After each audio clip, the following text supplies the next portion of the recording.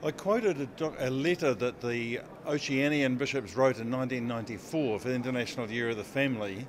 which said that when families are struggling and in difficulty, they need friends. So my appeal was that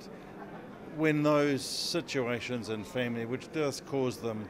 difficulty and tension and stress, and there's woundedness, that the church needs to be there to be friendly, to support them, to walk with them in their journey of life, to offer them a message of hope. And I've continued to say that whatever we do in the Synod, we really have to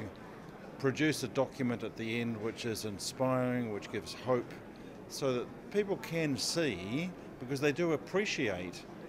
when the church is walking with them and doing something for them, and helping them in their life. So just for the church to be a friend to people.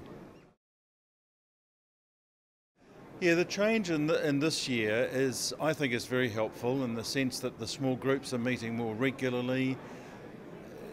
Just the opportunity to discuss, debate, to talk with one another about some of the interventions that have been made, rather than listening endlessly to interventions, which in the long run, because they're in so many different languages, you get confused as to who said what and what's been said. So this has been an opportunity which I think has really been appreciated for people in their own language groups to debate and reflect on what has been said. I believe there are much more open and honest discussions because of what the Holy Father said last year and this year. He's given people the opportunity, and I think his example, it's very clear that he totally trusts in the work of the Holy Spirit and expects us to do the same.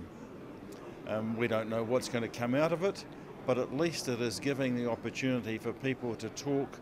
openly, honestly, and not to be afraid, even though we don't know what's going to happen.